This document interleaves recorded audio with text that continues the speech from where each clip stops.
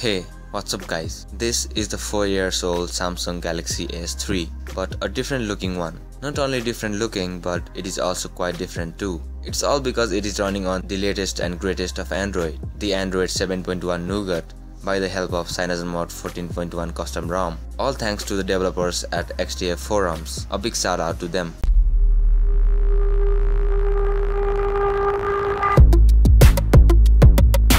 The ROM is basically still a work in progress, but surprisingly it is quite stable. The only issues that it has are the camera sometimes faces cannot connect to the camera error, especially when you use camera apps like Retrica and requires a reboot every time it happens to fix the issue. Sometimes the Wi-Fi speed becomes really slow. The microphone doesn't work occasionally, for example in Google Assistant, but that hasn't happened in calls though. And also the device reboots very occasionally for no reason. But I'm confident that these bugs will be sorted out very soon. Developer support for the Galaxy S3 is just amazing. Anyway, regardless of the issues, the Nougat experience is something worth compromising. If you ask me about the performance, it is quite good.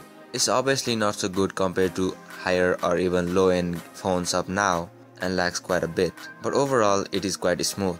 But I recommend you to use this ROM as your daily driver only if you are a custom ROM kind of person, or a newbie who desperately wants a nougat taste and can live with the issues of the ROM. So if you want to test it out, then the link to the ROM thread will be in the description. Make sure to check that out.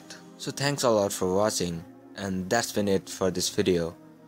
If you liked it, please give it a big thumbs up without any selfishness or anything, and if you didn't, please vote it down and give honest feedback about what you liked and what you didn't about this video. And if you have any queries and questions, they are all welcome. And with that, I'm signing off. I hope to see you in my next one.